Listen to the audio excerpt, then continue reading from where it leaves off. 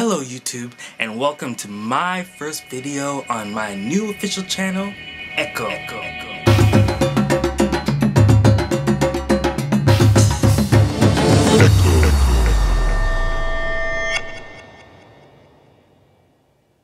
So today what I have for you guys is a little thing that I like to call binging. Now, it's summer, and in summer, I get really bored. So what do? Binge watch. So today, I decided, hey, let me share with you, the good loving people of YouTube, the things that I like to binge. So you can binge with me, and we can all be bingers together. So without further ado, here's the top 10 shows to binge. Number 1. Game of Thrones. If you haven't heard of this show, you are probably living under a rock. Everybody's heard of the show or seen it or something. But for those of you who haven't yet, come on now, let me give you a breakdown. Pretty much is about royal families fighting over the land of Westeros as they try to obtain the throne, the Iron Throne. Just like made out of swords and stuff, hence Game of Thrones. This show has everything, okay? Dragons, talking trees, ice people, giants, dead people, live dead people, dead alive people. No. And for you naughty little people, a lot of nudity. So parents, be on guard. If your kids go, oh, I'm gonna watch Game of Thrones, fine, I'm going to... Not on my watch. Number Breaking Bad. Now, Breaking Bad is another famous one that's probably on everyone's binge list, okay? And it is one of the most well put together, memorable shows you will watch and rewatch. One of those shows you can actually rewatch. Now, let me give you a breakdown. It's pretty much about a high school chemistry teacher named Walter White, and he gets cancer and he has to pay his bills, and that Obamacare hasn't kicked in. So what's he gonna do? Sell drugs, because everybody knows drugs have a hefty profit. So you pretty much follow him and this kid, which is kind of his sidekick called Jesse Pinkman, and their adventures through the drug kingdom, making their special blue, looks very tasty meth. And you really see how drugs can be really damaging, but he can make a lot of money. You decide. I don't judge. Number 3. Sherlock. You've probably heard of Sherlock Holmes. This is a modern day Sherlock Holmes. All the smarts and wit of the old Sherlock Holmes with the humor and technology of the new Sherlock Holmes. So you pretty much follow Sherlock Holmes and Watson through their mysteries and crazy adventures. Shout out to the Brits for that one. You got something right. Number 4 on your list is not something you will find on most binge lists. Probably not any. So yeah, you're welcome. This is an FX original show. It's called Fargo. Now, Fargo is about a mysterious dark man called Lorne Malvo. He pretty much terrorizes this small town, Minnesota, okay? He makes people, specifically this guy called Lester Nygaard, do very dark things that they wouldn't usually do through some kind of manipulation that, I don't know, the guy just good at what he does, just manipulates people. People just die sometimes, and you know, you gotta deal with that. It's a great show, and I really, please watch it. So number 5 on the list is The Wire. Back to mainstream binge list. Yay. Seriously, it's an amazing show. And it's not just any cop show, oh, you know, cops, oh, I've seen it before. Cop just catches the robber and the good guy wins every time. And like, they solve a mystery in one episode and they enhance and enhance and enhance. There it is. I can see the picture of the face through the glasses, through the window, reflected off of the mirror, off of the water on the... No, you get the point. It takes you deep into the Baltimore drug scene, and you pretty much get involved, not seeing only the cop side of things, but also the criminal side of things, which makes you very empathetic towards them. Number 6. House of Cards. Now, House of Cards actually makes politics, dare I say it, exciting? Okay, don't hit me. But seriously, House of Cards actually makes politics seem interesting. American politics, which we know are very confusing, okay?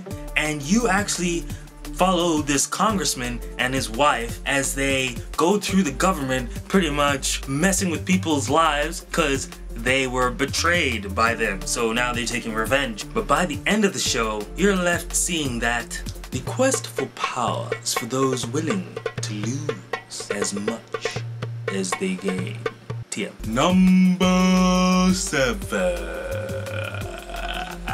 24. This show was released in 2001, and then they had about 8 seasons. Then they canceled it because they decided, oh, 8 seasons, that's enough. But the people wanted more, because you always want more. So what did they do? They gave you more. They released another season 4 years later, which came out this year. There you have it. That's how good it is. They were forced into releasing another season. Enough said. Am I right? Vikings. Vikings. Vikings. What more do you want than Vikings? And I'm not talking Thor and Loki kind of glamorized Vikings. I'm talking gritty, axe to your face Vikings with beards and stuff like that. Now, Vikings is a History Channel exclusive show. It's a story about a character called Ragnar Lothbrok.